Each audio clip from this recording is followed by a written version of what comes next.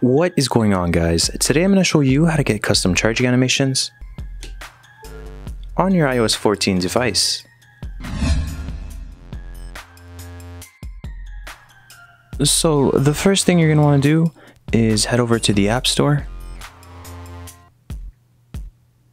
And once you're in the App Store, you're going to want to search Charger Play. And you're going to want to download this app. You can also download Charging Animation, but I recommend Charging Play as there's less ads and it's a smoother experience. Once you have Charger Play downloaded, you're going to want to go and you're going to want to search shortcuts. Now that we're in the shortcuts app, we're going to hit automation right over here. We're going to add the plus button. We're going to hit create personal automation. Scroll all the way down, hit charger. We're going to want to make sure is connected is checked off. Hit next, then hit action.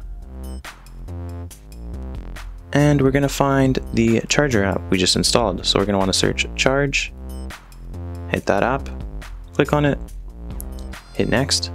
Make sure ask before running is off. Don't ask. Done. And we're almost done. Now we're going to want to find the app that we just downloaded, Charging Play.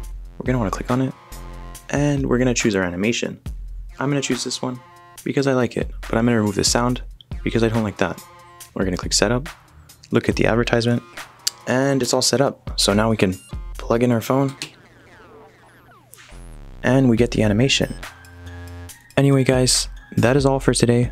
If you guys enjoyed this video or if I helped you out, please subscribe and leave a thumbs up, and I'll see you guys in the next one.